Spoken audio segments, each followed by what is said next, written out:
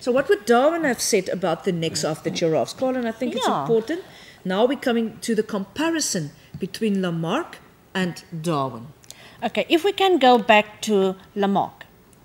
You see, Lamarck's interpretation of the giraffes were that those with the shorter necks, they can't reach the higher branches and the leaves, which means that they will die out. But what Lamarck said was that this neck, he will stretch, and at the end of the day, his neck will look like this giraffe, so he can reach, and this, the small or the young that will be produced, will also have a long neck. Darwin says no. Within a population, we have variety. There you have variation. You have shorter necks, those with a bit longer, and longer necks, which means that those with the longer necks, they can reach the higher branches, they can feed, survive, and produce young or offspring, and this trait, this characteristic, this gene will be passed on to their young. Whereas this one with a shorter neck won't be able to feed as successfully as the others, and eventually the ones with the shorter necks will die out. Very important that you can distinguish between the theories and the interpretation of an example. And remember, in the exam, you might not necessarily get the example of the giraffes. If you go into the textbooks, it's strange that all the textbooks refer to the giraffe because this is what Lamarck has used. But you, as a grade 12 learner, you must be able to use another example or any other example, but apply the theory. That is very important.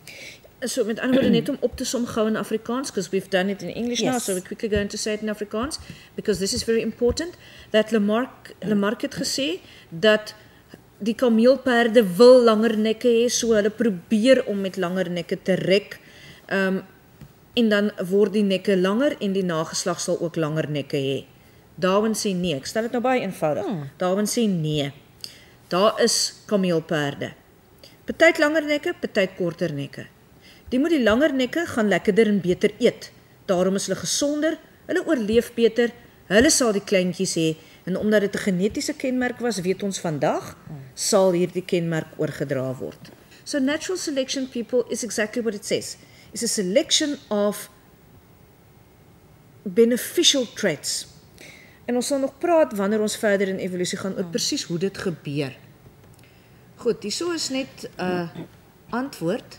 Yeah, I think they have it in their handout, so we can just go on the Afrikaans and as the English as well. Yeah. So we can just skip this, because if they should be asked to explain Darwin's response to that, then they have it there. That is then an ideal answer that they can give. So that is also what we have said, so we can just skip this. You can go through it again, and that's very important, because we are not referring now, it's only the interpretation of Lamarck and Darwin that we've put aside one another for you to see, but I think the next one is very, very important. This you should know, out of your head, uit jou kop uit.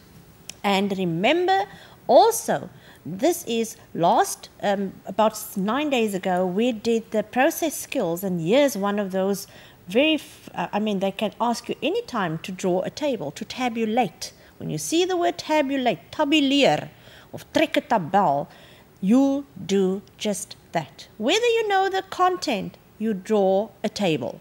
At least you know you will get 1 mark already. And as I've said about a week ago, you must have your heading. So let's look at how Lamarck and Darwin's ideas differed from one another. So Lamarck referred to variation is brought about by one individual, as Lorraine has pointed out to you, that wanted to change.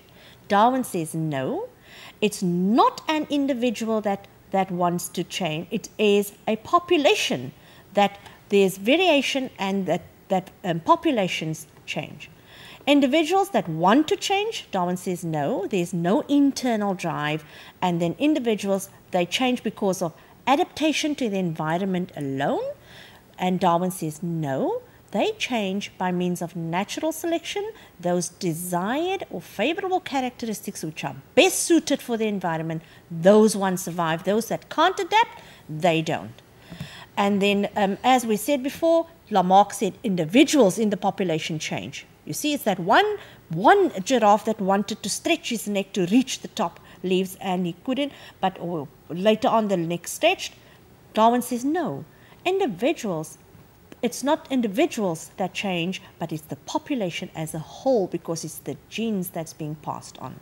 And then the changes that are brought about by adaptation and to the environment alone, and he says no, it's passed on. The desired characteristics are passed on from generation to generation to enable populations to survive in the environment. Yeah, I think the emphasis with Lamarck is on individuals changing, and remember, as we've said, because they feel the need and they acquire characteristics. To acquire is to get characteristics in their lifetime and they can pass it on, and we know it's wrong.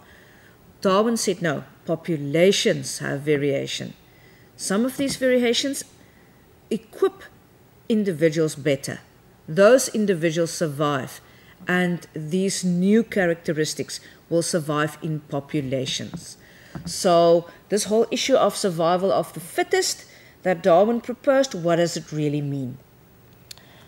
And as we said before, the word fittest and the fittest individual, it does not necessarily mean that it is the strongest or the fastest or the biggest, but it is a genotype's fitness that includes the ability of populations to survive, or that individual to survive, find a mate, produce offspring, and then leave the genes in the next generation.